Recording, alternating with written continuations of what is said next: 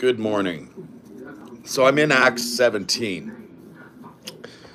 And this is where Paul is talking to he's talking to the whole world. And this is the purpose of the Messiah. So many, there's 2.4 billion, around about 2.4 billion Christians that don't know this. So those of us who have read the Bible are going to explain things in a way that certain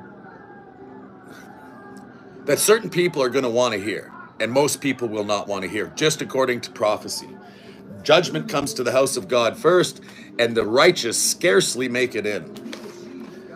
And people don't like hearing those kinds of things. They don't like to be told that offenses may come to, if you offend one of the little ones that believe in him, it'd be better a millstone be wrapped around your neck and you'd be tossed into the ocean, because the ocean isn't on fire.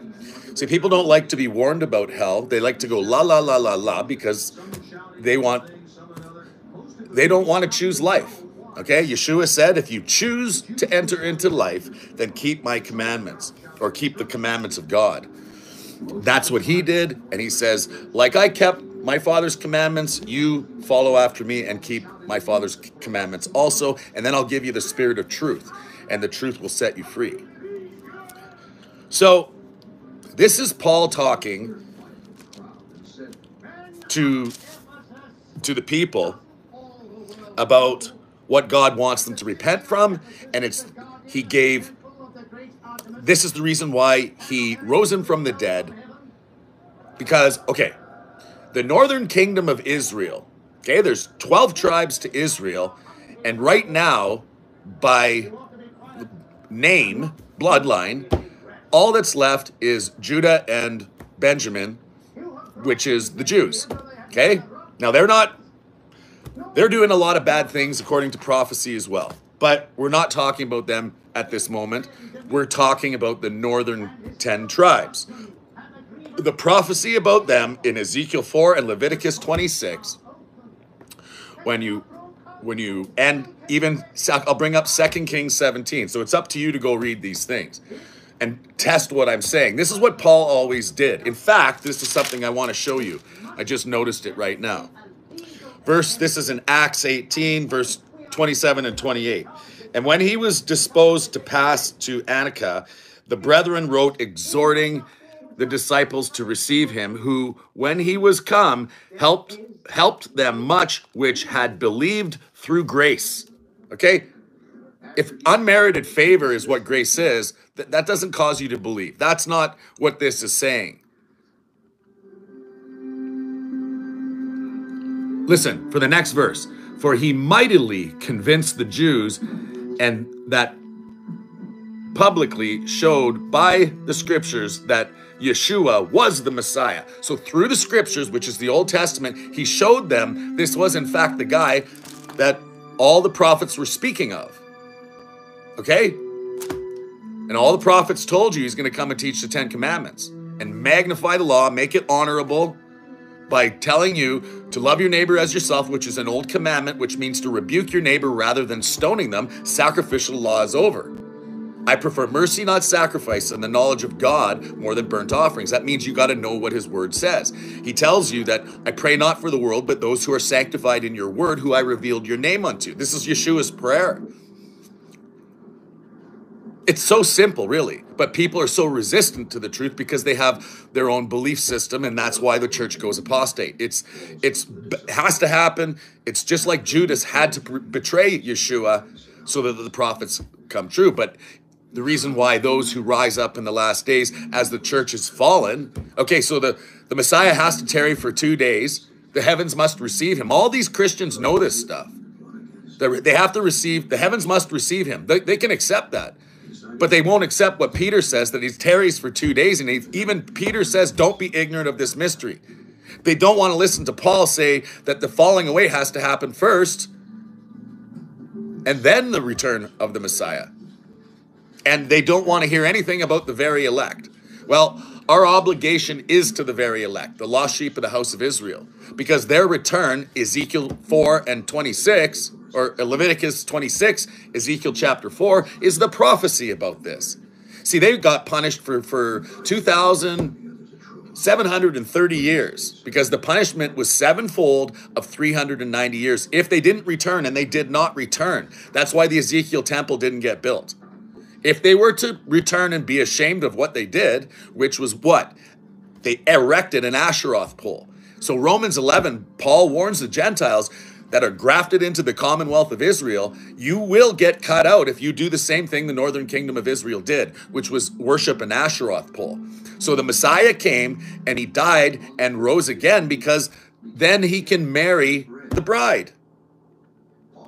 Otherwise, in the law, she's unclean. So that's the whole purpose. What's Romans 7? Romans 7 explains that. That's Paul explaining the law. He's always explaining the law and the prophets, but because the Gentiles, or today's church, that like to be called Gentiles, which means without covenant, they don't want to hear. And it's bound to happen, and that's why they're going to hate the people in the last days. They're going to deliver you up to the law and everything like that. They're already doing it right now, okay? That's what's going on because they are predestined for the punishment. They don't like what the Bible actually says, so what do? They make smooth ear tickling words, just like Paul said is going to happen. But this is just amazing. He helped them much, which had believed through grace, which is the spirit of conviction. That's God's spirit. But they blaspheme the Holy Spirit of grace and call it unmerited favor. That's the sin that won't be forgiven. Yeshua, when he's talking about it, is quoting Jeremiah 23. In the latter days, you will consider this perfectly. But when people close their ears to prophecy, they quench the spirit. Paul told you not to do that. But he's writing that in 1 Thessalonians 5 to those who already know that the day of the Lord comes like a thief in the night. They are not appointed to wrath because they don't quench the spirit. They exhort with scripture. They comfort each other. And they don't despise prophecy.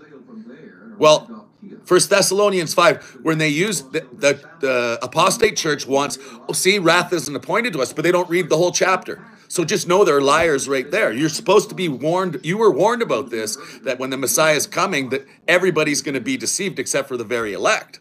Well, the Christian church doesn't tell you a single thing about the very elect. That's the problem. So you have the opportunity to repent. And here's why the Messiah even died and rose again. Because that's the whole purpose of being able to be married. Because you can't marry, according to God's word, if your wife goes and cheats on you, she's polluted. You know, she's done. Don't take her back.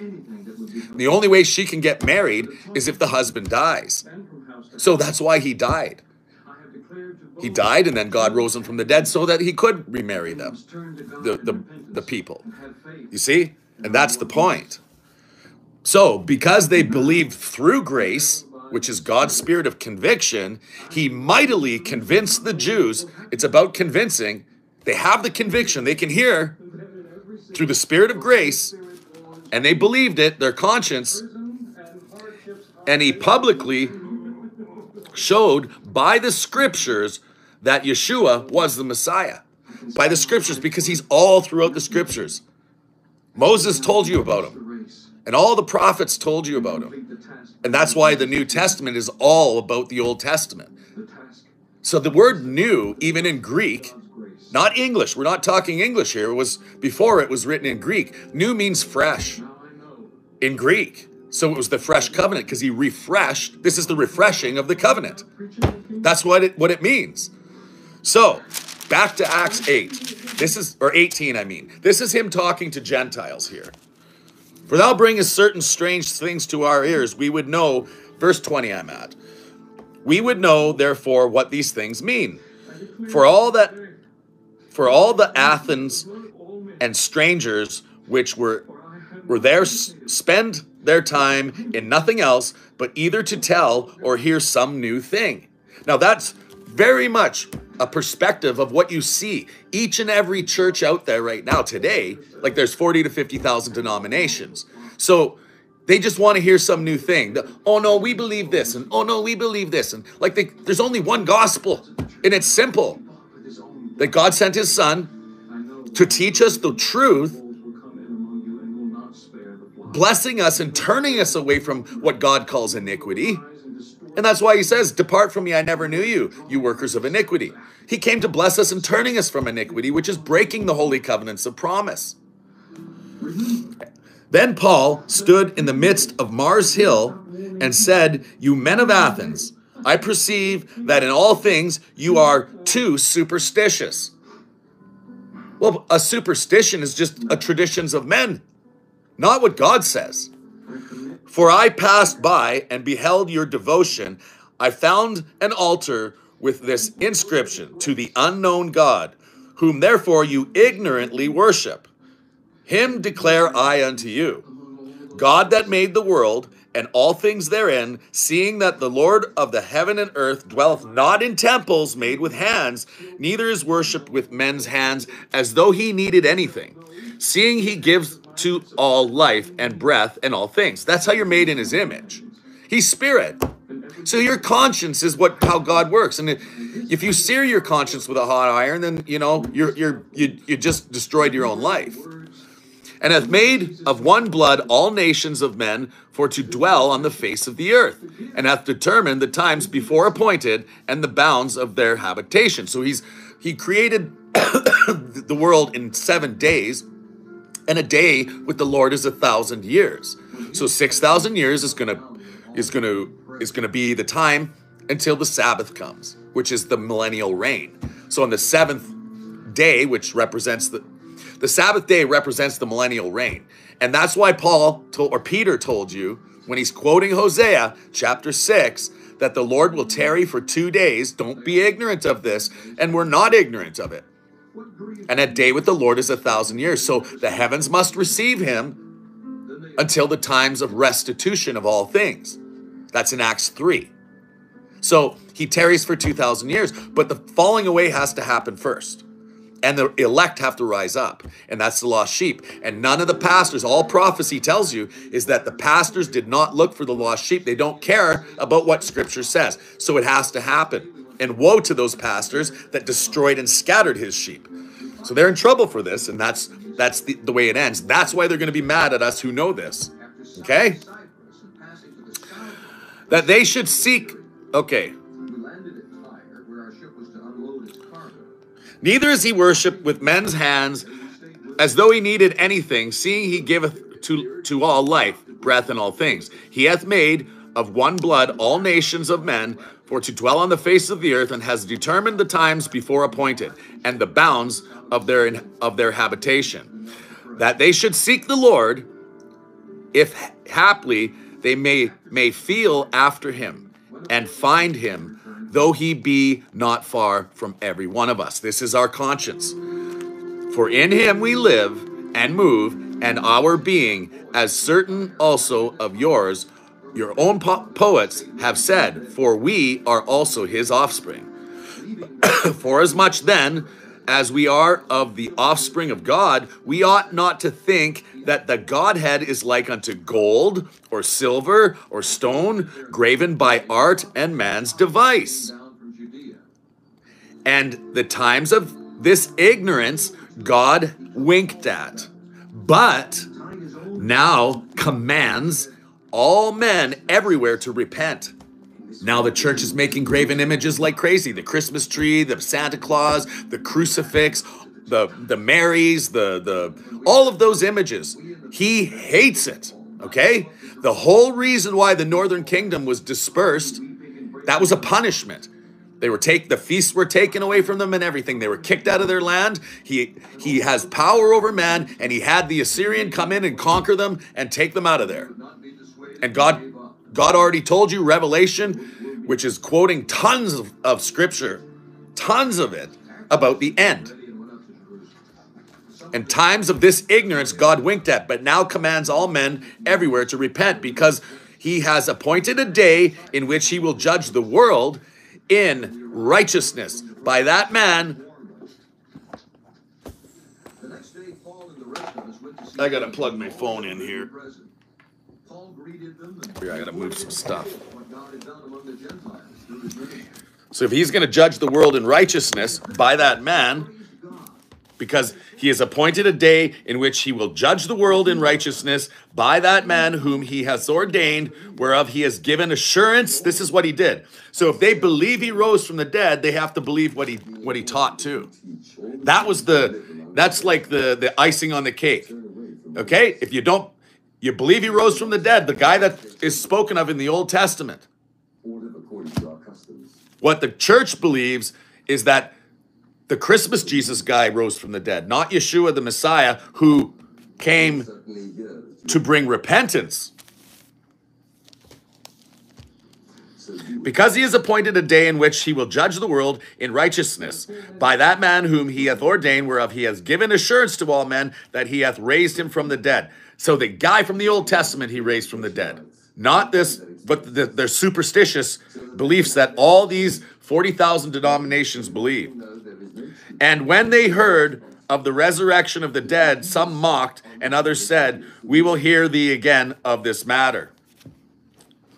So I just want to point that out. It's not going to be a super long video, I don't think, but all these people are making graven images. This is the habits of the Gentiles. And even John, actually I'm going to go to John because this is very important. The whole reason, like, God doesn't mess around. He's slow to anger, but he doesn't mess around. And by the way, the 2,000 years is almost up. The falling away is what it's already completely established according to prophecy. Everybody is doing exactly what this book says. They hate you for telling the truth. Okay? This is John talking to the Gentiles. I rejoice greatly that I found thy children walking in truth, as we have received a commandment from the Father. And now I beseech ye, lady, not as though I wrote a new commandment unto thee, but that which you have heard from the beginning, that we love one another. That's an old commandment. It means to rebuke now. But actually, it's the third letter that I wanted to read. So the third epistle of John, or letter of John, I have no greater joy. Hold on. This is John.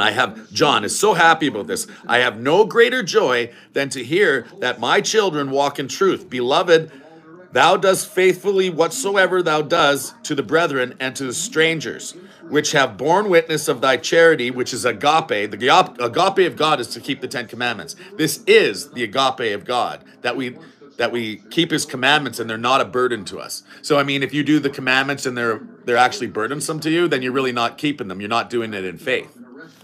Which have borne witness of thy agape before the church, whom if thou bring forward on thy journey after a godly sort, thou shalt do well, because that for his name's sake they went forth, taking nothing from the Gentiles. Taking nothing from the Gentiles means their traditions. Taking nothing from the Gentiles. They were Gentiles. You were once called a Gentile, but now that you walk in covenant, you are no longer a Gentile because you're grafted into the commonwealth of Israel. It's actually right here. I'll read it. Strange that I just opened right up to it. It's for this, and here, for by grace you are saved. That's conviction. Conviction, like grace convinces you, and your faith believes. You are saved through faith. It's not of yourselves, it's a gift of God. Grace is a gift from God. It's his spirit. It is not unmerited favor. And that's why great is the fall of that house. It's not of works, which means if they knew what the Old Testament says, God punished Israel by putting sacrificial law on them. It was added because of transgression to the covenants. That's Galatians 3:19. And it was ordained by angels, which is all talking about Deuteronomy 31. He put the law of Moses, which was written in handwriting by Moses. The 10 commandments went inside the ark, which is your heart. And then on the outside of the ark, he put the law as a testimony that the heavens and earth it's a testimony against you for breaking the 10 commandments. The 10 commandments are simple. Simple. But the only thing that makes the hardest part about that is the resistance, especially of the church, to keeping the 10 commandments. and to worship God in spirit and truth. People don't believe, like the Bible says, Paul said, that they deny the power of the Holy Spirit.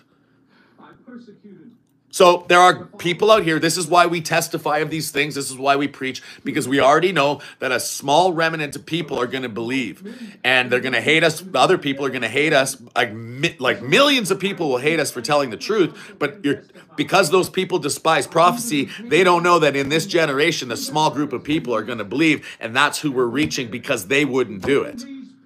And that's all in prophecy, but those people that I'm talking about don't know prophecy. Because they quench the spirit. They don't know what it's talking about. That's why they're going to hate you, right? It's a threat to them.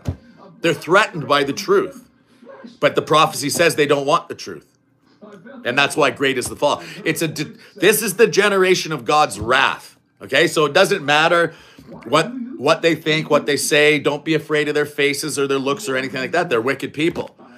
Simply because they don't want to hear what the Bible says. And that's what the Bible says about them. They're appointed for this. So don't be like them. That's the point. Because you're not going to win against God. For we are his workmanship, created in Yeshua unto good works. So it's already been told to us what good works is. Look, it even says, which God before ordained that we walk in them. They keep saying, these same people are always quoting Ephesians 2, 8, and 9, saying, see, we're saved by favor. It's not of works. It's not of works of the law, because that was added until the refreshing of the covenant. It's right there in Acts 3 again. The times of refreshing. But in Isaiah 28 says they would not believe. And by the way, Isaiah 28 is all about that same nation that's going to fall because they didn't read scripture line upon line, and they didn't accept the refreshing of the covenant, nor did they accept the Sabbath rest.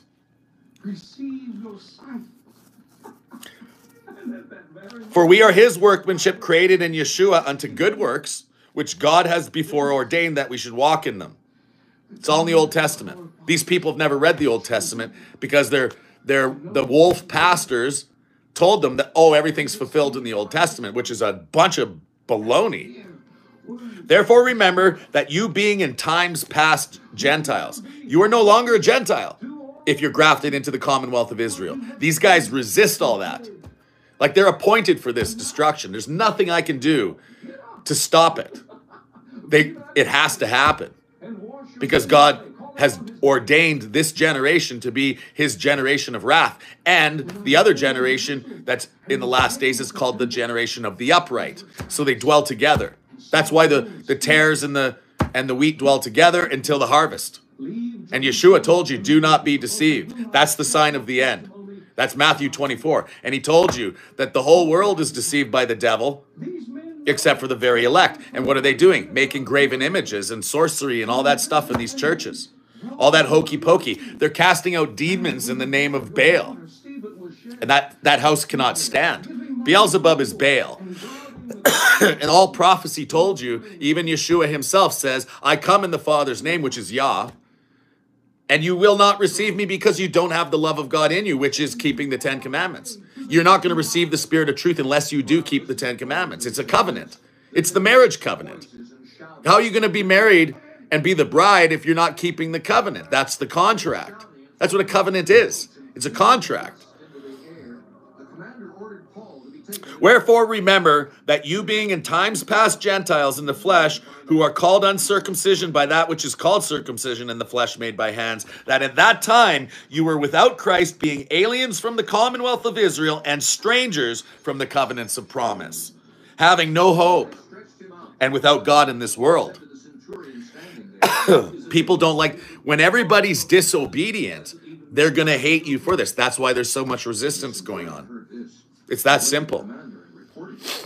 But now, in the same book, look, but now in Yeshua, Messiah, ye who were sometimes far off are made nigh by the blood of Christ. So his blood, by his sacrifice, ending sacrificial law, enabled the Spirit to come to you. That's the only way you get the Spirit of truth and grace. For he is our peace, which is the commandments again, who hath made both one and broke down the wall broke down the middle wall of partition between us. So that there was a block in between us and God because of sin. Especially speaking about the northern kingdom. See, when they're punished, they're booted out. Now they can come back because of the blood of Christ. And nobody went look, and the Gentiles included, because you have to think about this. When a whole kingdom of people get scattered into the Gentiles, they're going to become blended. They're going to become blended people. And so that wall is broken down and they're allowed to return, Gentile or northern kingdom. They're all allowed to come and enter into the covenant. Having abolished in his flesh the enmity, even the law of commandments contained in ordinances. This is, I'll read it in Colossians if I can remember.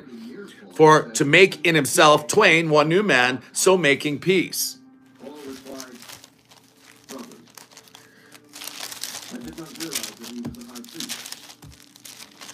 For it is written, do not speak evil about the ruler of your people. Then Paul, knowing that some of them were Sadducees and the others Pharisees, called out in the Sanhedrin, my brother, I am a Pharisee, the son of a Pharisee.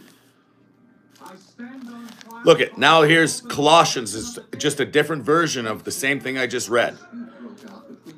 And you being dead in your sins, and the uncircumcision of your flesh hath he quickened together with him, having forgiven you all trespasses, blotting out the handwriting of ordinances that was against us, which was contrary to us, and took it out of the way, nailing it to the cross. That was the law of Moses in handwriting, not the finger of God on the tablets of stone. Like, it's just crazy. It's insane. Absolutely insane that the Christian church will not listen to this. Do not be like them, because the wrath of God is coming right around the corner. The time is almost over. Let no man deceive you with vain words, because of these things comes the wrath of God upon the children of disobedience. Be ye not therefore partakers with them, for you were sometimes in darkness, but now ye are in the light of the Lord. Walk as children of light. For the fruit of the Spirit is in all goodness, righteousness, and truth. And righteousness has nothing to do with self-righteousness. It's the 10 Commandments. That's what you need to follow. And what's wrong with that? It's crazy. God wants you to worship him on the Sabbath day. He wants you to make no graven image like the Christian church does all the time. Like, it even tells you in prophecy that these women are going to wear the crucifix right between their breasts. They're going to make in another, that's in Hosea chapter 2, which is also where he's going to take the name of Baal out of people's mouths. Well, they have to be calling him, what's the name of Baal? If he's in the end days, when the second Exodus takes place, which they also don't know about this, lots of them think they're getting poofed up to a galaxy far, far away because they watch way too much Walt Disney and they don't read their Bible. They go to the churches just like the Bible says they're going to do, and they're going to have their teachers itching their ears, and they're going to turn their hearts to fables, and we are commanded to sharply rebuke fables. That is what we are to do, so that people are sound in the faith. But in the end, they're not going to listen. You know, because they're giving up to covetousness and all they break the commandments like crazy. They'll get angry at you.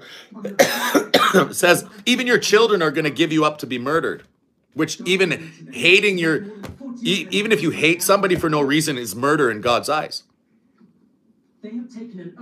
So, and that's the way they're going to behave. So you can expect it. See, when you have the word of God, you already know what's going on. So this is the reason why the wrath of God comes. So when Peter is telling you that you're not to be ignorant of this mystery, that the day of the Lord, or that a day with the Lord is 1,000 years, I'll see if I can't quickly find that for you. 2,000 years is almost up. Provide mounts for Paul, so that he may be taken safely. He wrote a letter as follows. I'll read you this. Unto you, therefore, which believe, he is precious. But unto them which be disobedient, the stone which the builders disallowed, the same is made the head of the corner, and a stone of stumbling and a rock of offense, even to them which stumble at the word, which is the law, being disobedient, whereunto also they were appointed. But you are a chosen generation, a royal priesthood, a holy nation, a peculiar people, those who keep the covenant. It's mentioned 5 times in Scripture. It's those who keeps the covenants of promise. A peculiar people, that you should show forth the praises of him who has called you out of darkness into his marvelous light, which in times past were no people, but now are the people of God, which had not obtained mercy, but now have obtained mercy. See, this is all talking end days, because the return, this is the elect rising up out of the Gentiles. They'll spring up like the grass, surnaming themselves as Israel, Jacob, and I am the Lord's. Same chapter, 44, that where they make the image, the crucifix and all that stuff, and they put it in their houses and they nail it to the floor so that it doesn't move. Same thing they do to the Christmas tree. But the portion of Jacob is not like them, because when he takes iniquity from Jacob, it's the same thing it's talking about in Romans. Again, I'll bring that up to those who have never heard this before. Like the ignorance people have this Bible and speak anything, like the pastors are like cooked. If you're a pastor today, you're preordained. So you're lying to God's people, and it'll be required at all these pastors' hands. That's why they make merchandise of you. That's why they're so wealthy, and they lie to you, and they allow you to feel comfortable in doing pagan idolatry in God's house. And that's why this verse right here was written. But I say, did not Israel know? First Moses said, I will provoke you to jealousy, and by them who are no people, and by a foolish nation I will anger you. Okay? That's all about the judgment. The second song, the new song of Moses in Deuteronomy 32, that has never taken place yet. It will. It's about to, actually. And in fact, it's only us who know that song. They absolutely shut their ears to hearing that song. It's a song, but it's going to be sung to them. It's about their destruction. It's about the wrath of God. It's about the 144,000. For I would not, brethren, that you should be ignorant of this mystery, lest you should be wise in your own conceits, that blindness in part has happened to Israel until the fullness of the Gentiles be come in. And so all Israel shall be saved, as it is written, there shall come out of Zion a deliverer, and shall turn away ungodliness from Jacob.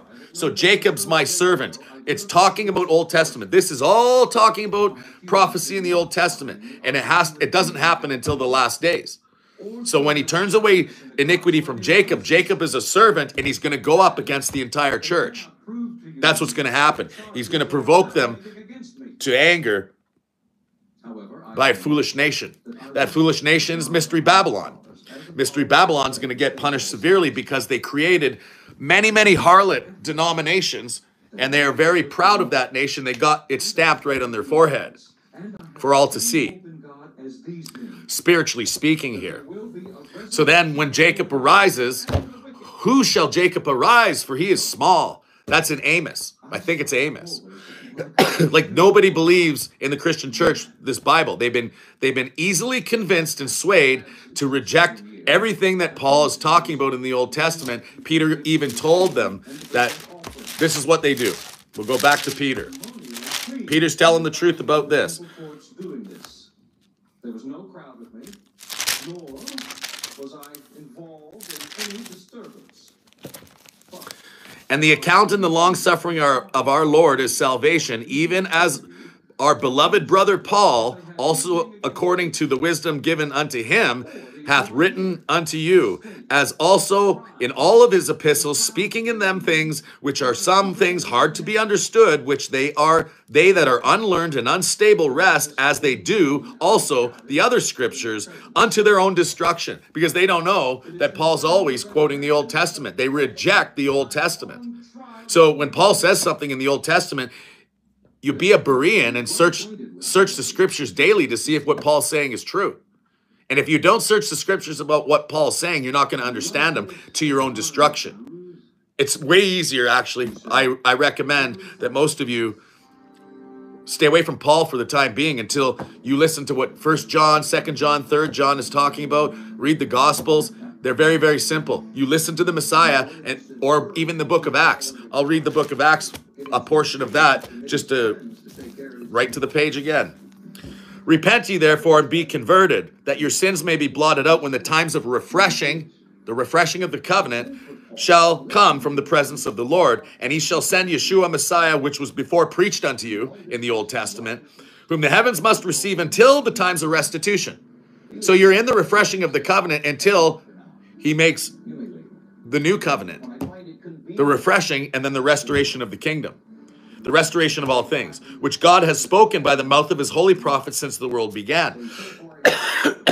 So there's this distance between the refreshing and the restitution, and it's all written in the Old Testament, which he spoke by the mouth of his holy prophets since the world began. And Moses truly said unto the fathers, a prophet shall the Lord your God rise up unto you of your brethren, like unto me, him you shall hear in all things, whatever he shall say unto you, and it shall come to pass that every soul which will not hear that prophet shall be destroyed from among the people. Yea, and all the prophets from Samuel and all those that followed after, as many as have spoken, have likewise foretold of these days, where you're going to be destroyed from among the people. You are the children of the prophets and of the covenant which God made with our fathers. This is old. Walk in the old paths. They were ordained of old that we walk in them. You're the children of the prophets and of the covenant which God made with our fathers, saying unto Abraham, and in thy seed shall all kindreds of the earth be blessed. That means all the Gentiles. We just read it in Acts through Paul's mouth, that it's time for everybody to repent. He used to wink at this ignorance, but now he commands everyone to repent and turn from their wicked ways and doing their pagan idolatry, which is what they full-blown are doing right now. Christmas and Easter has nothing to do with the Son of God or the Father. Unto you first, having raised up his son Yeshua, sent him to bless you in turning every way one of you away from iniquity. What does he say? Depart from me, I never knew you, you workers of iniquity. So how does that tie into, this is how it ties into what he says in John.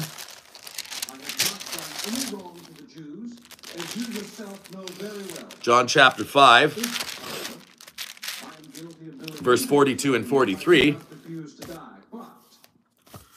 But I know you, that you have not the love of God in you. Now, what's the love of God? That we keep his commandments and they're not a burden.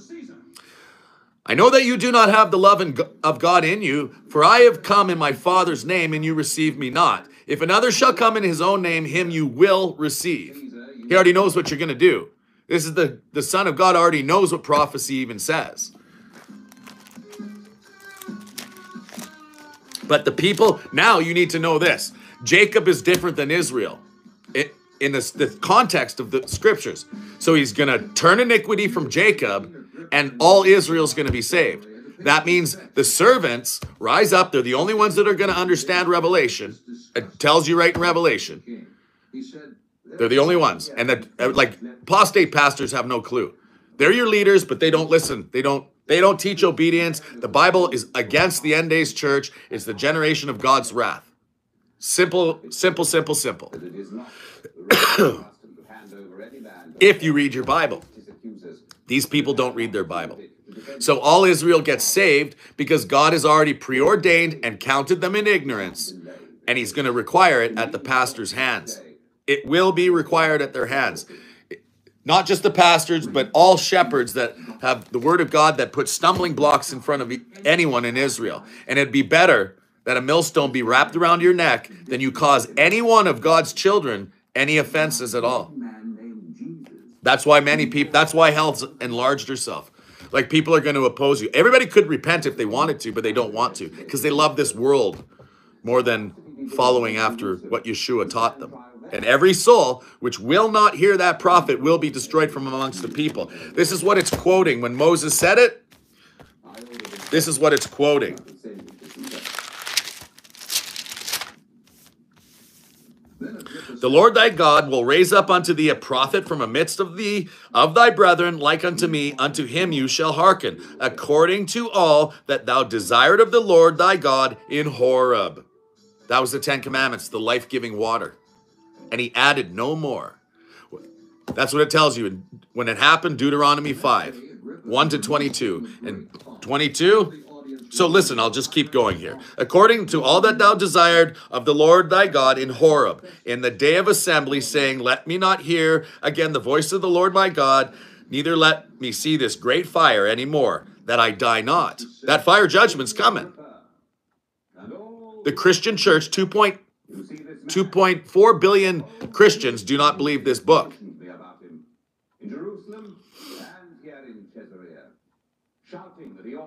And the Lord said unto me, they have well spoken that which they have spoken. I will raise them up a prophet from among their brethren, like unto thee, and I will put my words in his mouth, and he shall speak unto them all that I shall command him. And it shall come to pass that whosoever will not hearken unto my words, which he shall speak in my name, not in the name of Jesus or Jesus. His name is Yah. Yah saves is Yeshua. That's what it means. I will require it of him. That Peter, when he interprets this, he says they will be destroyed from among the people. Whosoever will not hearken unto my words, which he shall speak in my name, I will require it of him. But the prophet which shall presume to speak a word in my name, which I have not commanded him to speak, or that shall speak in the name of other gods, which is Jesus, even that prophet shall die. See, the salvation comes from the Jews. He's a Hebrew. Yet there's no other name given under heaven. And God has said it quite a few times that they call him by the name of Baal, that he will not give his glory unto another name. He will not. People don't listen. They're sloppy. And then they get sloppier and sloppier. It's because they're filled with disobedience. They don't want to be corrected. Thank God that God is merciful and he's going to show mercy to whomever he deems as Israel. He's going to count them in ignorance because people were unfaithful with the word of God. But he requires it out of others' hands, those who unlawfully taught. This is the promise our 12 tribes are hoping to see fulfilled as they earnestly serve God day and night. The prophet which shall speak, or which shall presume to speak a word in my name, which I have not commanded him to speak, or that shall speak in the name of other gods, even that prophet shall die. So if you're speaking in a different name, you're going to die, according to this. And if you presume, so if you're presumptuous in the Father's name, you will also be killed. So that's a big problem. The great transgression of the servants, because the servants is an end days calling. Many are called and few are chosen. Pray ye the Lord of the harvest, for the harvest is plenty, but the workers are only few. And I'll tell you right now, if you read Daniel, it tells you that many are going to turn back to righteousness. So even if you guys don't believe in God right now, things are going to get pretty hot here soon. You remember this. You remember this when you realize you're in tribulation because it's coming around the corner, according to the Bible.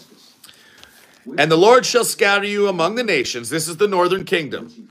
And you shall be left few in number among the heathen, whither the Lord shall lead you. And there you shall serve gods. This is the Christmas and Easter going on. The whole world's deceived by mystery Babylon. It's a very covetous practice. It's very erroneous. It's all about ancient pagan stuff. They used to have a brief on it, at least one way of explaining these traditions. They would, at Easter time, they would sleep with the young priestess. That they would, I don't know, the families would give these priests or young women as priestesses, and the priest would basically have an orgy with them. They'd get pregnant at the time of what we call Christmas today, which is the winter solstice. They worship the winter solstice because it's the birth of the sun. These children would be born around that time, and then they get sacrificed again at Easter, and they would dip the eggs. They dip eggs in the blood of the children. These are the kinds of traditions that happened ancient times ago. And there's variances. They all did it different ways because there's many different nations and whatever that would do different traditions like this. And now today, God's church is doing this. They're not killing babies, but spiritually they are. So when people spiritually do these things, then they get the demonic. We don't wrestle with flesh and blood with principalities, and that's why there's so many abortions going on, and even sodomy and everything that's going on. So when pride comes before destruction, the sin that leads to death is idolatry. And John told you that, and they don't believe, the Christians do not believe the New Testament at all. What they want to believe is that they got to believe that Jesus died on the cross and nailed all the sins to the cross, and they don't have to obey nothing. It was the law of Moses contained in ordinances that was nailed to the cross so that everybody could enter into the commandments, or the covenant, which is the 10 Commandments. And here's where it's written, what Galatians 3 and 4, well, Galatians 3 is talking about, is here at Deuteronomy. See, Deuteronomy 32 is the new song of Moses. Even listen to this last couple verses. For I know that after my death you shall, this is 31. It goes right into the song of Moses, and it's all about the punishment in the last days generation for being so wicked. And they're just talking about Sodom and Gomorrah. Like, their rock is not our rock. Their rock has sold them. They were bought with a price, but the rock sold them. That price was Yeshua. But these are disobedient, wicked people, and they're going to get destroyed by the four horsemen. And they're roaming the earth until they seal the 144,000 on their foreheads. And these people are going to be, no weapon formed against you will prosper. That means people are going to go up against them, but no weapon shall prosper. And then they return and they judge the world, and they condemn everybody who condemned them. That's the way the story goes. For I know that after my death, you will utterly corrupt yourselves and turn aside from the way which I have commanded you, and evil will befall you in the latter days. Because you will do evil in the sight of the Lord to provoke him to anger through the work of your hands, which means idolatry. And Moses spake in the ears of all the congregation of Israel the words of this song until they were ended. See, Israel is not thought of anymore because people don't even know that. See, though the seed of Israel be like the sand of the seas, because what happened is through the generations, Israel's dispersed into all nations. Like, they don't literally exist anymore. But within all the Gentiles, some point in their family, there will be Israeli blood. Put it that way. But this elect, by election, and this is the story. By election, God raises up. Many are called through the spirit of grace, which is conviction, but only few choose to do it. I should even read Deuteronomy 32, but I want to go back to Deuteronomy 4, because this is another latter days warning. And those of you who don't believe, you guys still have it. The purpose, even part of the purpose of tribulation, is to give everybody a Bible spanking, physically, really. Because God's going to prove that he's true, and you better pay close attention to what I'm about to read right now. And the Lord shall scatter you among the nations, and you shall be left few in number among the heathen, whither the Lord shall lead you. And there you shall serve other gods, the work of man's hands, wood and stone, which neither see, nor hear, nor eat, nor smell. But if from thence thou shalt seek the Lord thy God, thou shalt find him, if thou shalt seek him with all thy heart and with all thy soul. When you are in tribulation, and all these things are come upon thee, even in the latter days, if thou turn to the Lord thy God, and thou shalt be obedient unto his voice, for the Lord thy God is a merciful God, and he will not forsake thee, neither destroy thee, nor forget the covenant of thy fathers, which he swore unto them. So, when you're in tribulation in the latter days, and all these things come upon you, turn and repent, and he'll still show you mercy.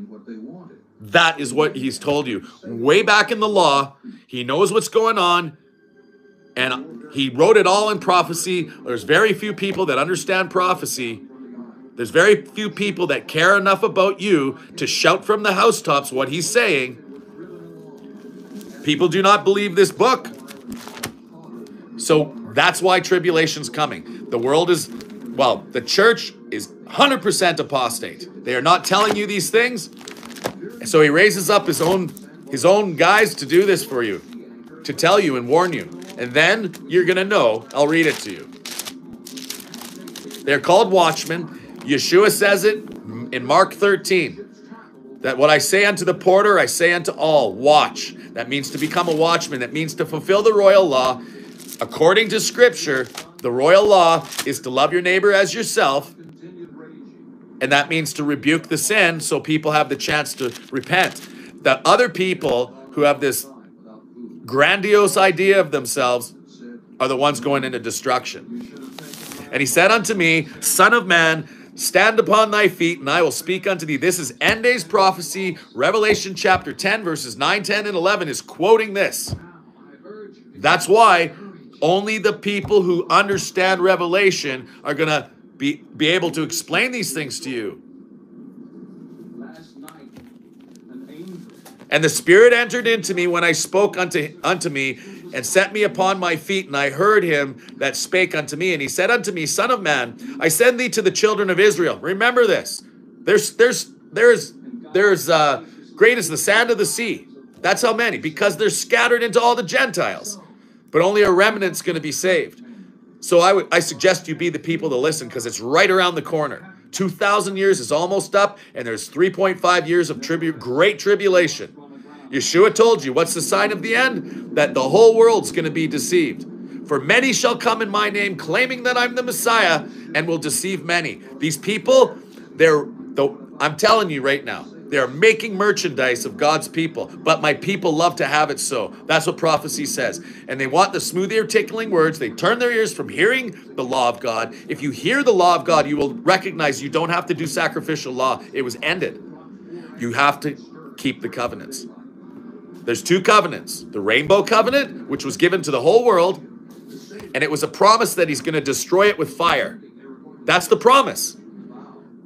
That's why he told you to keep the covenant of the rainbow covenant, and he gave it to everybody. Then he reminded Israel when they came out of Egypt in the first Exodus, he reminded them to keep that covenant, and that's the covenant of promise, one of them. The other covenant of promise is the 10 Commandments. And it's really easy to keep, you guys.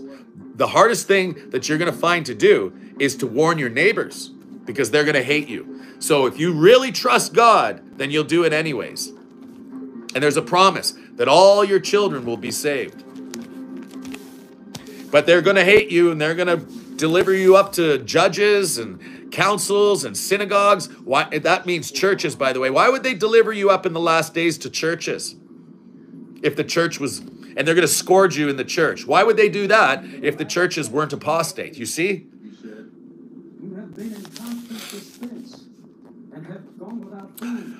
He said unto me, Son of man, I send you to the children of Israel. Remember, we're grafted into the commonwealth of Israel. To a rebellious nation that has rebelled against me. They and their fathers have transgressed against me, even to this very day. End days. For they are impotent children and stiff-hearted. I do send thee unto them, that thou shalt say unto them, Thus says Yehovah. Yehovah is the Father's name, and Yeshua comes in his Father's name. But they won't receive him because they don't have the agape of God in them. For this is the agape of God, that we keep his commandments, and his commandments are not grievous. 1 John 5. And they, whether they will hear or whether they will forbear, for they are a rebellious house. You shall know, or yet shall know that there had been a prophet among them. So, I'll stop there for a second and reiterate what I always tell you about this. All of Ezekiel has not taken place. Okay? It's all end days.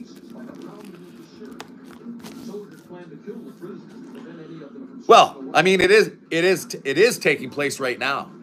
That's the thing. See, Ezekiel 1 is all about the 144,000. Ezekiel 2 and 3, which I'm reading right now, is about the watchmen and the 4 archangels around the throne, the 4 horsemen, the 4 beasts.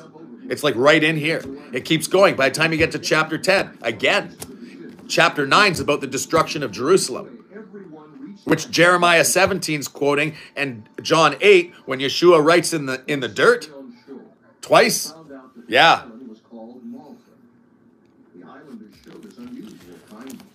It's all talking about the same thing. That's the end days destruction. And thou, son of man, be not afraid of them. Neither be afraid of their words, though briars and thorns be with thee, and thou dwellest among scorpions. Be not afraid of their words, nor be dismayed at the looks, though they be a rebellious house. So, the briars and thorns are talking about covetous people. The scorpions are demons, really. If that is quoting stuff about treading scorpions in the New Testament. And that would be in either Matthew 5 or Matthew 10 or Luke 10. And thou shalt speak my words unto them, whether they will hear or whether they will forbear, for they are most rebellious. So, I'll give you a clue. In Isaiah 62, it tells you that these watchmen eat the word of God. They give their corn and wine, which they labored for, which is reading the word of God and studying this. Great labor I have put into this book. I don't know how many thousands, tens of thousands of hours, but I mean, it's between 50 and 100,000 hours I've spent meditating, studying, and preaching the word of God in the last 10 years, we'll say. Like fervently, like nonstop, every day. I haven't taken one single day off to do this for you guys because God asked me to be a watchman. I didn't know what a watchman even was. I was just sitting there, chastised like crazy 10 years ago, and I cried out for the truth, and he spoke to me. And whether you believe that or not, there's a reason why I know this book. And it's fulfilling prophecy. And it's right here. Even I'll read this so you know what I'm about to quote here. It's coming it's coming down the pipe is what's happening. All of this is already going on. So much has already taken place. And I went unto the angel and said unto him, give me the little book. And he said unto me, take it, eat it up, and it shall make thy belly bitter, but in thy mouth sweet as honey. And I took the little book out of the angel's hand and ate it up, and it was in my mouth sweet as honey. And as soon as I had eaten it, my belly was bitter. And he said unto me, thou must prophesy again before many peoples, nations, tongues, and kings. This is talking about the spirit of John. It's just a spirit. It's a condition. It's just like spiritual Egypt or spiritual Sodom. It's the spirit of John. Elijah. John the Baptist came in the spirit of Elijah. It's the same thing. That's what it's talking about. But thou, son of man, hear what I say. Be not thou rebellious like that rebellious house. Open thy mouth and eat that I give thee. Eat the little roll. And when I looked, and behold, the hand was sent unto me, and lo, a roll of a book was therein. And he spread it before me, and it was written within and without, and in it was written lamentation, mourning, and woe. Moreover, he said, son of man, eat that thou findest, eat this roll, and go speak to the house of Israel. So I opened my mouth, and he caused me to eat the roll. And he said unto me, son of man, cause thy belly to eat it, and fill thy bowels with this roll that I give thee. Then I did eat it, and in my mouth it was honey for sweetness. This is quoting Revelation. Revelation's all about the end. This is what's going to happen. It's never happened before. By the example that Ezekiel did, is just a foreshadow of what's going to take place in the future. You will prophesy again in front of many tongues, nations, kings, and people. Like, that's what's going to happen. It's already happened, you know. And what I say to the porter, which is the watchman, I say to all, do the same thing the porter's doing. That's in Mark 13. That is your very elect. And they don't shut their mouth until New Jerusalem is appraised in all the earth. So if you're a Christian and you don't know this stuff, you really don't believe your Bible, because Isaiah 62 is very clear about that. And it's talking about the bride. And Revelation 21, I believe, is talking about the 144,000. Revelation, which is New Jerusalem. And they rule over the people. So I opened my mouth and caused me to eat it. Said unto me, son of man, I did that already. And he said unto me, son of man, go get thee into the house of Israel and speak my words to them. For thou art not sent to a people of a strange speech and of a hard language, but to the house of Israel. Not too many people of a strange speech and a hard language, whose words thou cannot understand. Surely, had I sent you to them, they would have hearkened and hearkened unto thee. So he's going to speak to them in English, because the house of Israel scattered to the four corners of the earth. It's other prophecy. But they're all speaking the same language. If they're scattered to the four corners of the earth, still speaking the same language, it's English. Not a hard, strange speech like Paleo-Hebrew.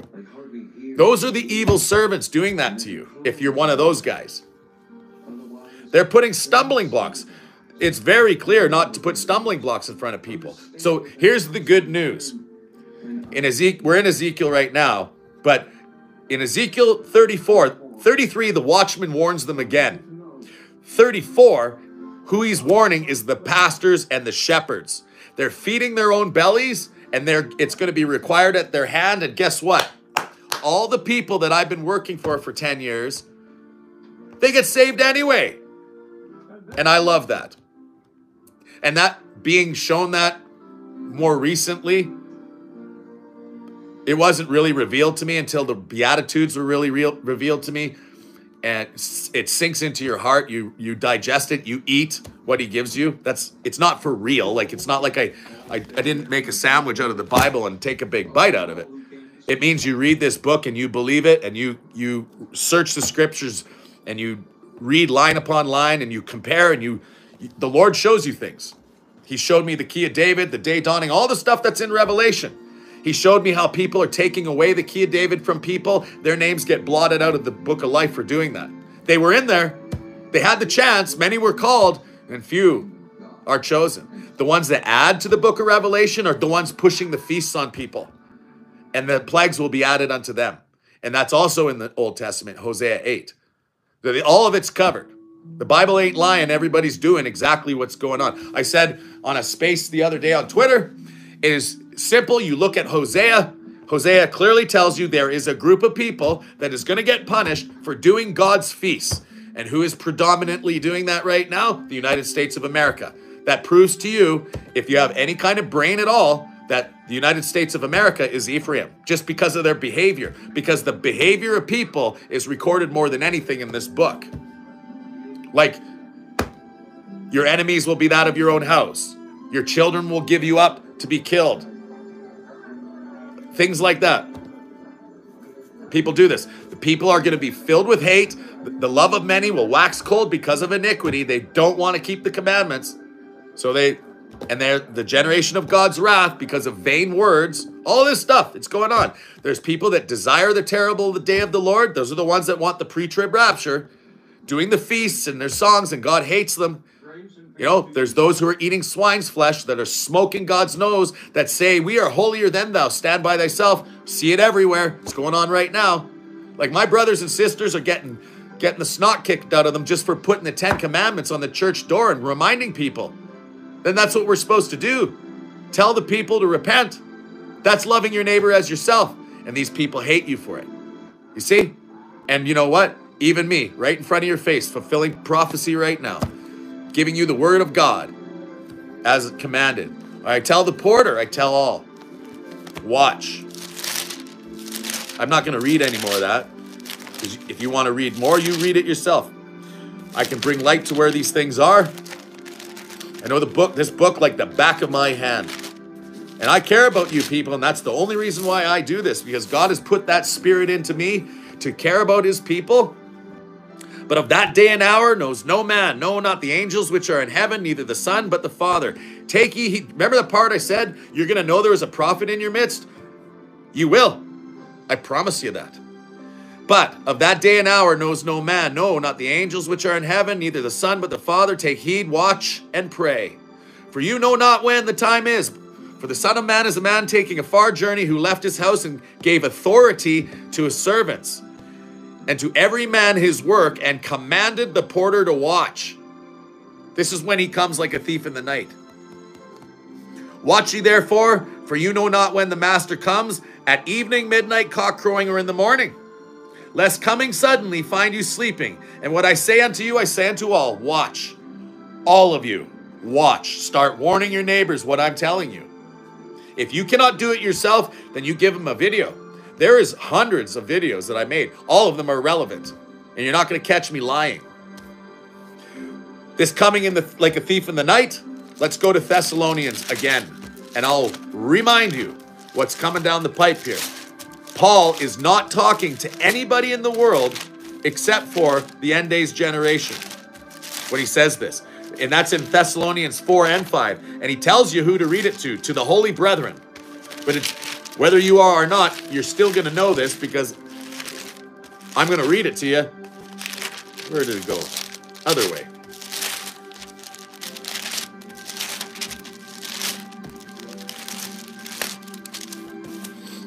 I'll remind you here in 2 Thessalonians, well, no, we'll go to 1 Thessalonians first. So, when Paul's talking here, hold on a second.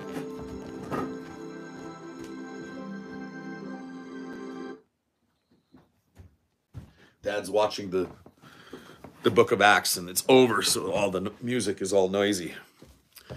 So, Paul is talking to the people in the end days when the day of the Lord comes like a thief in the night, which is when the devil gets cast down. And the devil gets cast down. Isaiah 28 is very important. It's a very strict warning to Ephraim. And they're the ones doing the feast, you guys, and they're doing it right now in the United States of America. They're the ones doing the feast. They go into tribulation because of it. And they're with Judah. All of a sudden, when they're in tribulation, Judah's going to smarten up. Okay? That's when he smartens up. Then Judah is with his God. They're gonna realize they made a big mistake. And these are the ones that, this is what it says to those. For we say unto you by word of the Lord, that we which are alive and remain unto the coming of the Lord shall not prevent them which are asleep. For the Lord himself shall descend from heaven with a shout and with a voice of the archangel and with the trump of God, and the dead in Christ shall rise first.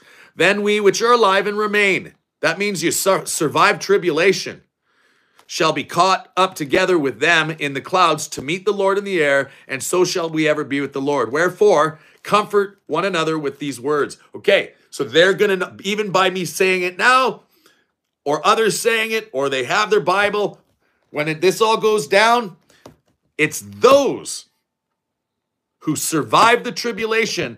The resurrection doesn't happen until the end. So they have to go through the tribulation. And this is all Hosea 8 to the end of the book. This is Ephraim and Judah if they're doing the feasts. That's why the unjust steward says, whoa, quickly, write a check for half. Means you owe the Lord, but they scattered his goods. Scattering his goods means his sheep. That's what happened. That's why the unjust steward is wiser than the children of light when he tells them quickly write a check for half. Instead of putting all the stumbling blocks. They're not allowed, when you get punished by God and kicked out of his land, you're not allowed to do his feasts. But these guys are presumptuous. It's the great transgression of the servants. Many called, few chosen. Those servants, that's Psalm 19. But there's a lot of references. You can go watch my Dumb Dogs video. Dumb dogs that can't bark, that feed their own bellies. That's Ezekiel 34, I was mentioning it, and Isaiah 56. But of the times and seasons, brethren, you have no need that I write unto you, for you yourselves know perfectly that the day of the Lord comes like a thief in the night. And that's because they learned the parable of the fig tree, which is in Isaiah 28. We know what it means. And therefore, as long as we're watching, waiting, overcoming, then he doesn't come unto us like a thief in the night because we're doing what he told us to do. For when they shall say peace and safety, then sudden destruction cometh upon them as travail upon a woman with child, and they shall not escape. So when you go to Isaiah 66, you're going to see the same idioms mentioned here. But anyways, you are the children of the light and the children of the day. You are not of the night nor the darkness. This is Isaiah 29 talking. Therefore, let us not sleep as others, but let us watch and be sober. This is Isaiah 29. This is talking about that. For they that sleep in the night and they that are drunken in the night. But let us who are of the day be sober, putting on the breastplate of faith and love, and for a helmet, the hope of salvation. For God has not appointed us to wrath, but to obtain salvation by our Lord Yeshua Messiah.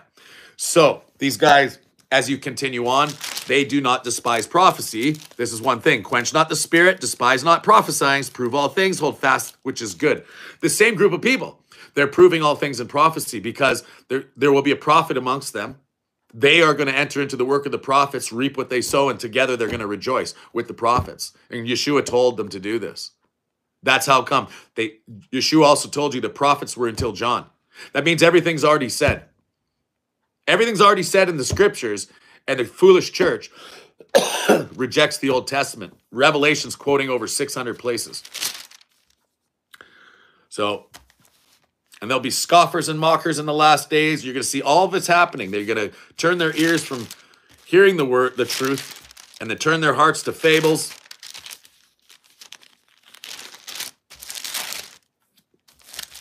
the other way. I charge you before God and the Lord Yeshua, who shall judge the quick and the dead at his appearing and his kingdom. That's the restoration of all things. Preach the word, be instant in season, reprove, rebuke, exhort with all long-suffering doctrine, for the time will come when they will not endure sound doctrine, but after their own lust shall they heap to themselves teachers having itching ears, and they shall turn away their ears from the truth and shall be turned unto fables. But be a watchman in all things, endure affliction, do the work of evangelists, make full proof of your ministry. That's how you do it. You read the word of God. All the prophets already said everything that needs to be said.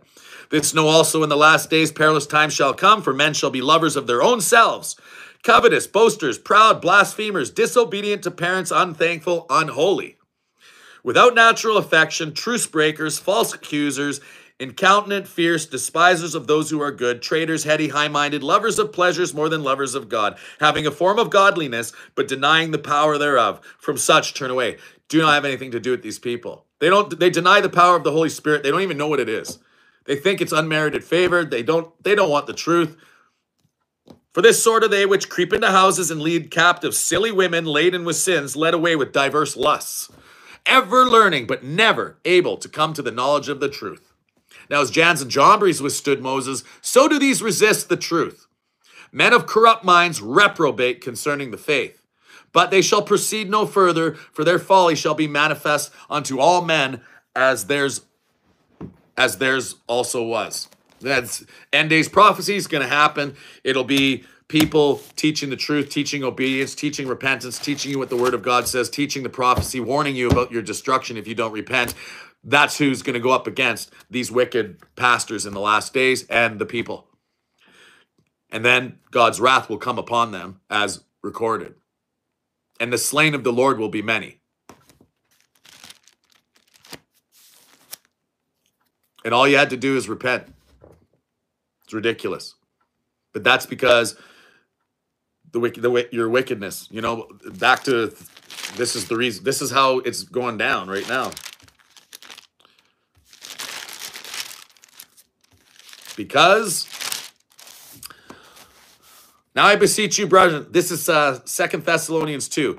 Now we beseech you, brethren, by the coming of Yeshua Messiah, and by the gathering together unto him, that you be not soon shaken in mind nor troubled, neither by spirit, by word, or letter from us, as that day of Messiah is at hand. Let no man deceive you by any means, for that day shall not come, except there come a falling away first. He's just quoting what Yeshua said. Many shall be not deceived, for many shall come, claiming that I'm the Messiah, and shall deceive many. So it's those people who claim he's the Messiah, but they'll deceive many. And the man of sin be revealed, the son of perdition, who opposes and exalts himself above all that is called God or that is worshipped, so that he, as God, sits in the temple of God, showing himself that he is God. So they're all claiming that this Christmas Jesus guy is God. Remember ye not that when it's being exposed, the truth is they're calling him by the name of Baal.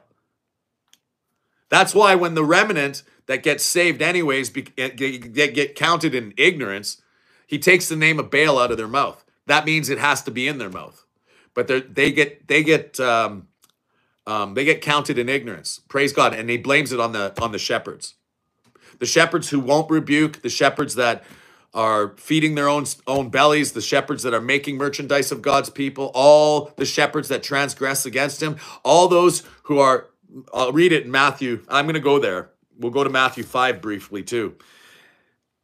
Remember ye not that when I was with you, I told you these things? And now you know that withholdeth, that he might be revealed in his time.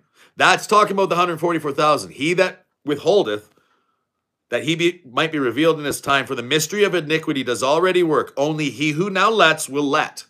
He who lets will let, until he be taken out of the way.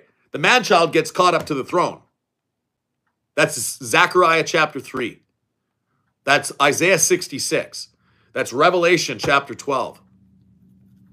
And by the way, there's two signs in Revelation 12. The first one happened back in 2017. So this is the birth pangs. This is where people have been trying to wake you guys up.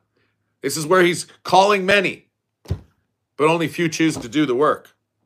Yeah, like all prophecy is coming true right now for a long time too, for quite a while. For the mystery of iniquity does already work. Only he who lets will let until he be taken out of the way.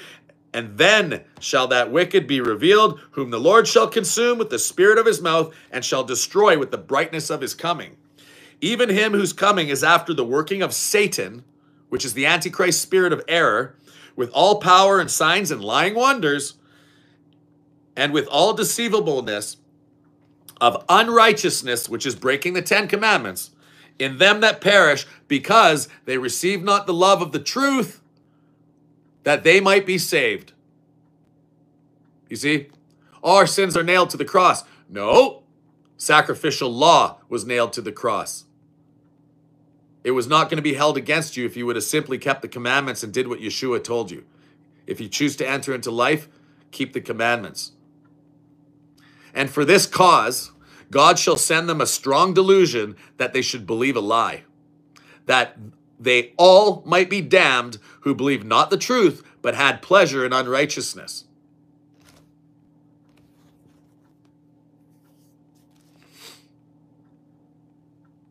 So there you go.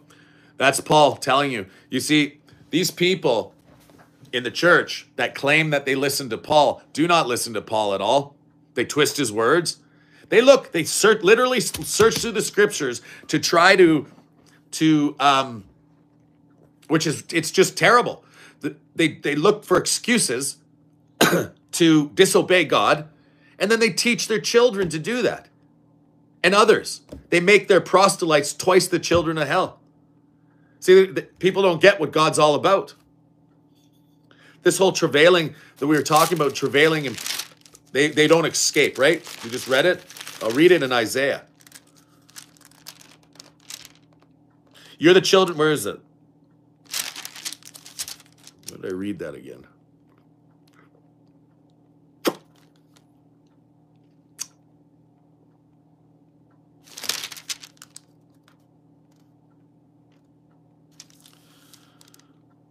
Oh, yeah.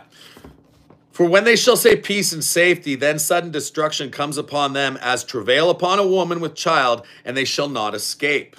So this is, look at it, what it says in Isaiah. It's all the same. This is all over the place, really. That travailing, even in Yeshua, brings it up. When he calls it this is just the birth pangs, or where does he say that?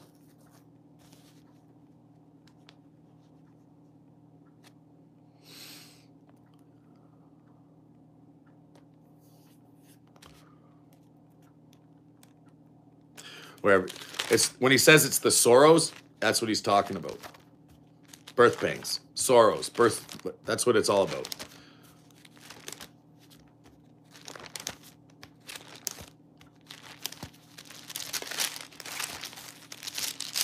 Isaiah is a really good book to read, you guys, because it's very, very end days. Ezekiel's as well, all of Hosea, everything. Every prophet from Samuel to Malachi prophesied about the destruction of this generation. And only very few people are brave enough to even read it to the others so that they have a chance.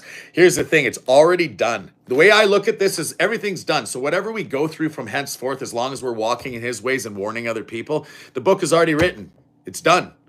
We just have to be living moments before the end. When you already know what's in here, it's as though it doesn't matter where you're at. It's the end that you already know what the end of the book says. So you just do what this book is saying, and you're A.k.a. Nothing is going to be against you, or will prevail anyway. So this is what happens.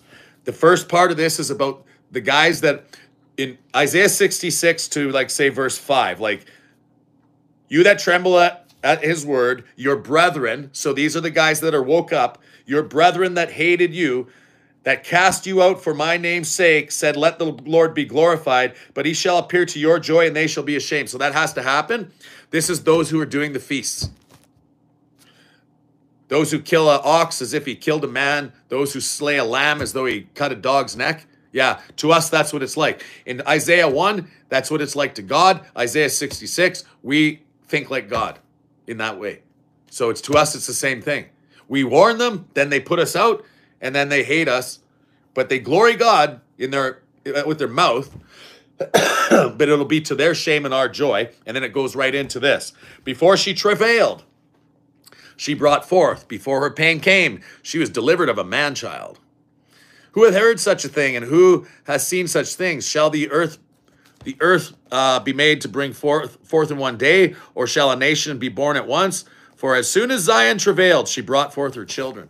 That's the man-child. And the foolish are going into tribulation. And that's why in Luke 12 also, see, Luke is a pretty good book, like the Gospel of Luke. It tells you some of these things. So in Luke 12, it tells you that the foolish virgins will be ready to open up to the Lord after the wedding. And it's because they're doing the feasts. You see, they call it the Torah movement. And we're all in the, the Torah is the instruction of God. But what they're not catching on, Deuteronomy is the second instruction. And it's written in the context of the kingdom of Israel being scattered to the four corners of the earth. As we read, in the latter days, you'll be scattered to the four corners. And then few of you remaining. That part. So, the whole book is in that context, and it tells you in like Deuteronomy 12, Deuteronomy 16, do not do these things as you see fit anywhere as you do this day. It's because when you're scattered, he does not want his feast being done. It was taken away from the people.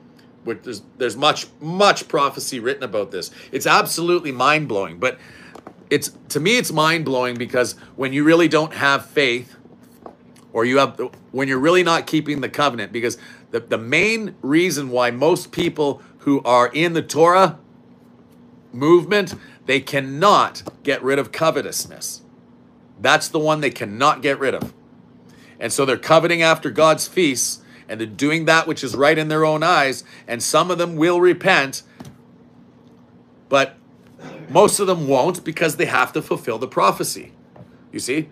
And one of my brothers is going to go up against a bunch of them soon, and they're going to probably cast him out. Maybe a couple of them will listen to him, but they're going to cast him out, just like Isaiah 66 says.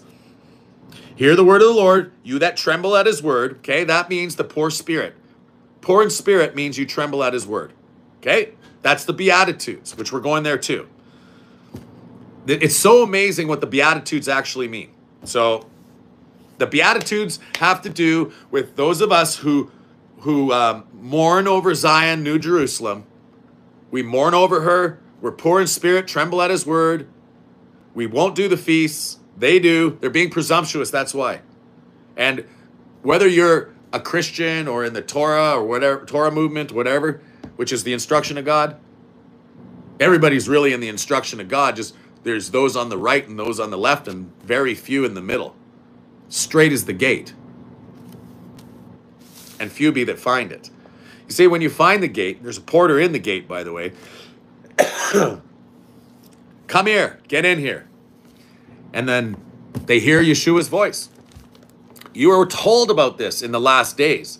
And even Yeshua told you. There's a second sheepfold that will hear his voice. He puts the porter in the gate. Well, John 10, there's a porter in the gate. Mark 13, there's a porter in the gate.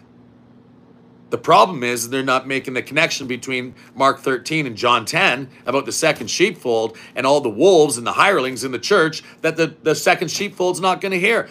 He didn't put a porter in the gate 1,000 years ago because he comes like a thief in the night. It's about when he comes like a thief in the night. When he comes like a thief in the night is end days, when it's done. You got 2.4 billion Christians that don't even believe their Bible. They need to go to a mental asylum.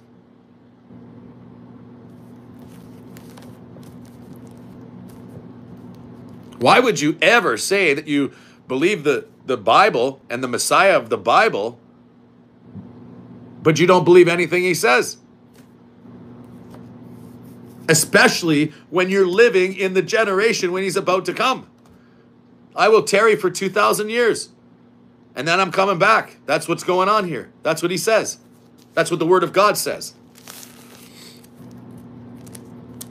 Rejoice ye with Jerusalem, and be glad with her, all you that love her, and rejoice for joy with her, all you that mourn for her. Blessed are those who mourn. That's the Beatitudes. Matthew 5. We're going there for another purpose, but those who mourn for her, people are going to go up against you because you mourn for her. Blessed are the poor in spirit that tremble at his word, for theirs is the kingdom of heaven. You see? Whose is the kingdom of heaven? Those who are poor in spirit that tremble at his word.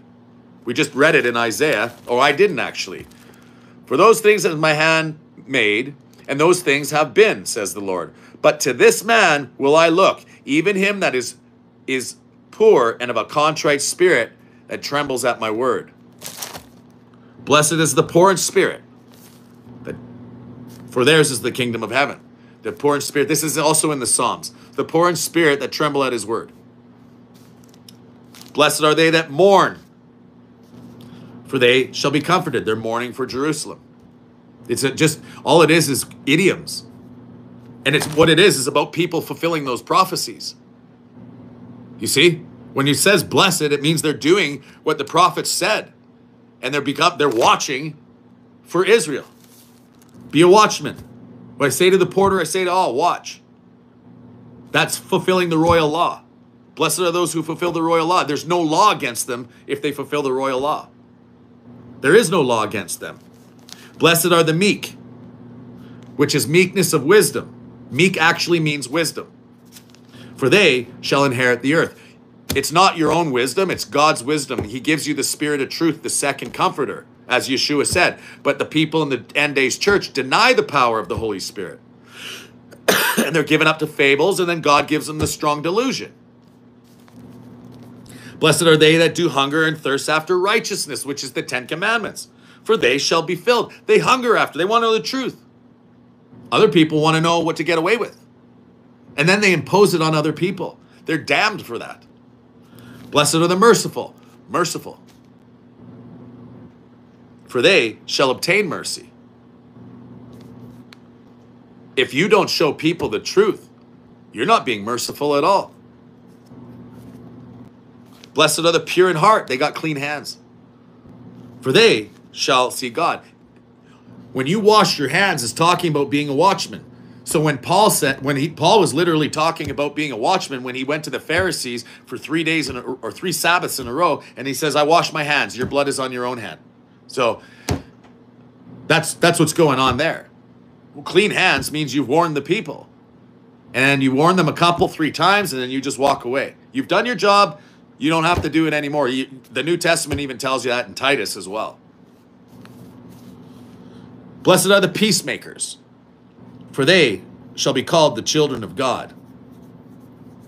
If you're lying to people, you ain't a peacemaker. A peacemaker is the covenant of peace.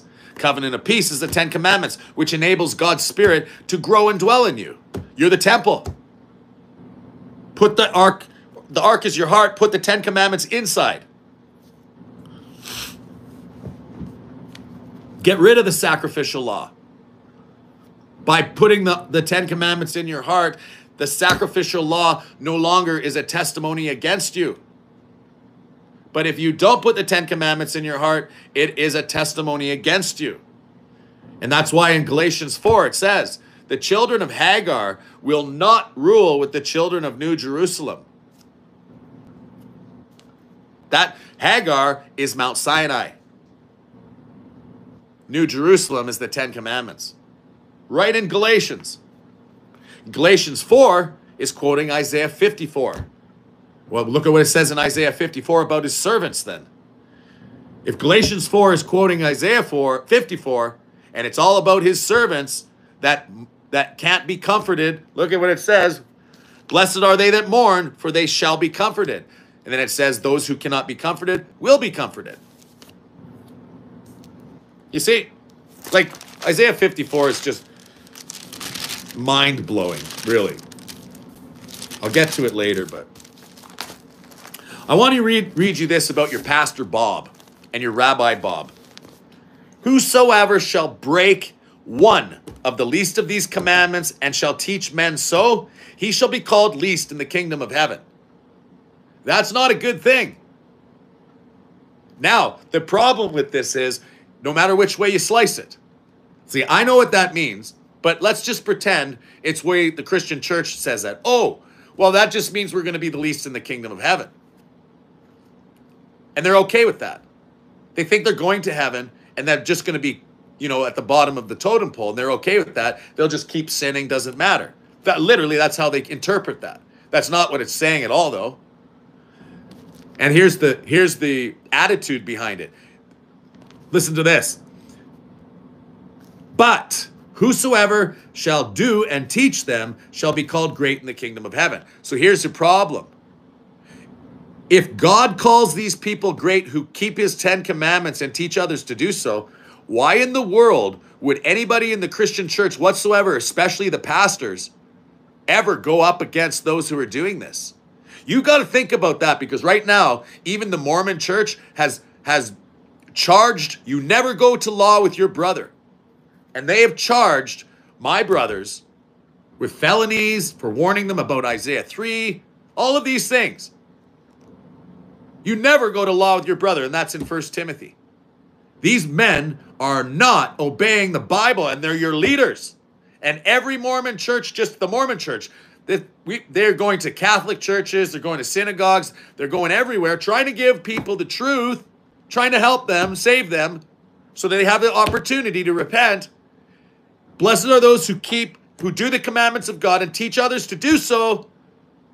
Why in the world would anybody go up against those guys? They're blessed and called great in the kingdom of heaven. Well, here's what it really means when you're called least in the kingdom of heaven.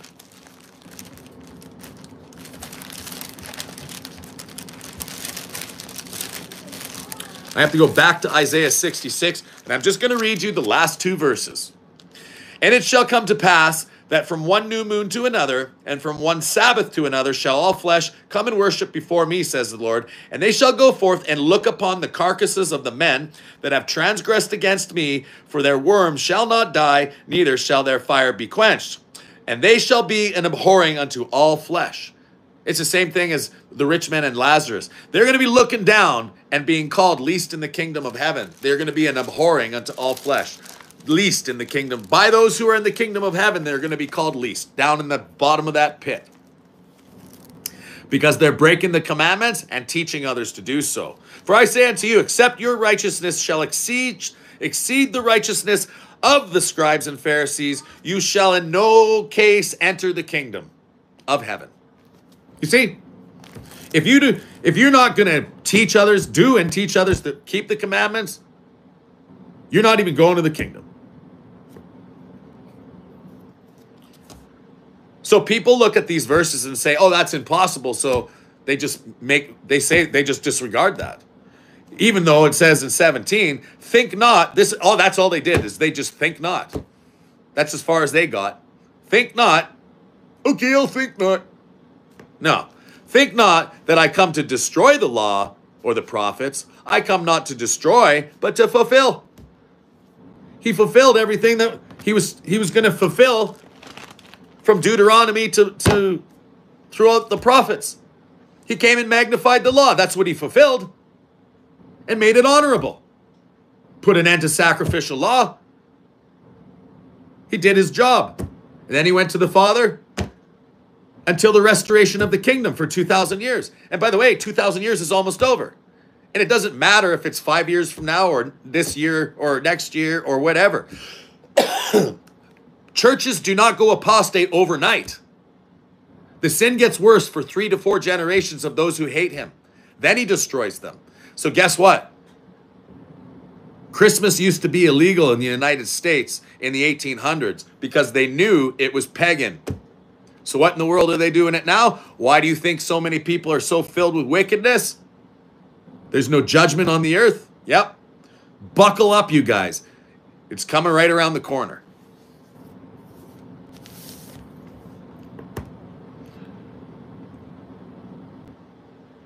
whoever shall kill shall be in danger of judgment. But I say unto you, whoever is angry at his brother without a cause shall be in danger of judgment. So these guys are taking do you see what's happened? Those pastors are crucifying themselves for eternal hell by doing what they're doing to me or anybody else. And whoever's going, all the brothers and sisters, they're putting up notes for people to have a chance to read. And you know what these pastors are saying? Oh, you're causing people to be afraid. That's because you people have lied to them the whole time, and the judgment's coming because they've all rejected the truth. Look at what it says about us. All these blessed guys that are mourning for Zion, warning people. Blessed are you when men shall revile you, persecute you, and shall say all manner of evil against you falsely for my sake. Rejoice and be exceeding glad, for great is your reward in heaven. For so persecuted they the prophets which were before you. These guys have entered into the work of the prophets. All the prophets, you are the children of the prophets. We read that earlier.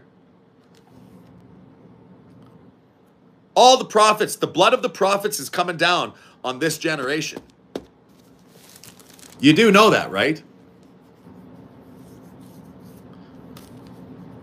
And these people get angry with you for no cause because you're teaching the 10 Commandments. See, they are not believers of Yeshua, you guys. Not one of them. They're believers of their own wicked devices. That's what they're believers of. They are self-righteous. They are not. Look at this. In righteousness shall you be established. Thou shalt be far from oppression, for you shall not fear. What do we say? The wrath of God is not appointed unto these guys right here. This is all. The New Testament's just reiterating what the Old Testament already said. This is about his servants, okay? The pastors in your churches are not teaching you righteousness. They are self-righteous, yes, but not righteous according to God. Even 55 chapter, I'm in 54, chapter 55 tells you what the righteousness of God is his 10 commandments. And his ways are higher than man's ways. It ain't going to change just because 2,000 years went by from Yeshua or 3,000 from the prophets. The end is coming. It's already been recorded. And you have to be like totally insane not to believe the prophets. Because your life depends on these things. You're about to get destroyed. And you shall be far from fear, from terror, for it shall not come near thee. Behold, they shall surely gather together, but not by me. So they're going to gather against you. They shall surely gather together, but not by me. Whoever shall gather against you shall fall for thy sake. Okay? Behold, this is God. God has created the smith that bloweth the coals of the fire, and that bringeth forth an instrument for his work, and I have created the waster to destroy. No weapon formed against you shall prosper, and every tongue that shall rise against you in judgment thou shalt condemn. This is the heritage of the servants of the Lord, and their righteousness is of me, says the Lord. These pastors are cooked. And anybody who goes up against his true servants. All end days prophecy. Yes, the apostles foreshadowed what was going to come to the end by doing what they had to do back then too, because that was the first sheepfold. But there's a second sheepfold. They too, Yeshua must take with them.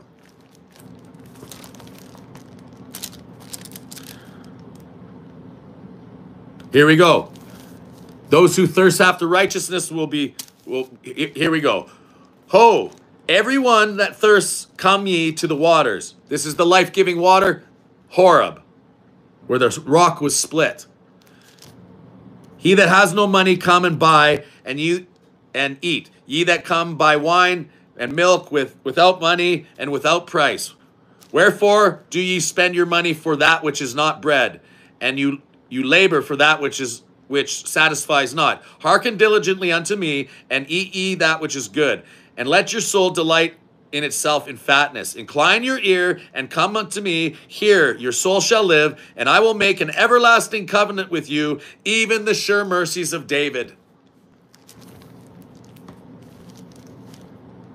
Behold, I have given him for a witness to the people, a leader and a commander to the people. Behold, thou shalt call all nations that thou knowest not, and the nations that knew not thee shall run unto thee because of the Lord thy God, and for the Holy One of Israel, for he hath glorified thee. Seek ye the Lord while he may be found. That's the Sabbath day. He comes down on the Sabbath in the morning. The day dawns. Hey, Monker. Uh-oh, school's about to start. You slept in. Call ye upon him while he is near. Let the wicked forsake his way, and the unrighteous man his thoughts, and let him return to the Lord, and he will have mercy upon him, and to our God, and he will abundantly pardon. You have to repent for him to pardon you, that your sins may be blotted out. The refreshing comes from the presence of the Lord. That's Acts 3. For my thoughts are not your thoughts, and neither are your ways my ways, says the Lord, says Jehovah. For as the heavens are higher than the earth, so are my ways higher than your ways, and my thoughts than your thoughts. For as the rain comes down, and the snow from heaven, and returns not thither, but watereth the earth, and maketh it bring forth a bud, that it may give seed to the sower and bread to the eater. So shall my word be that goes forth out of my mouth. It shall not return unto me void, but it shall accomplish that which I please, and it shall prosper in the thing whereunto it is sent. For you shall go out with joy and be led forth with peace. The mountains and the hills shall break forth before you into singing, and all the trees of the field shall clap their hands. Instead of the thorn shall come up the fir tree, instead of the briar shall come up the myrtle. And it shall be that the Lord for a name and for an everlasting sign that shall be not cut off. The briars and thorns you're surrounded by briars and thorns as watchmen, and up will come the myrtle tree. And his ways are higher. The covenant, the sure mercies of David. People are absolutely insane for not believing the word of God. And that's all I have to say about that. Have a good day.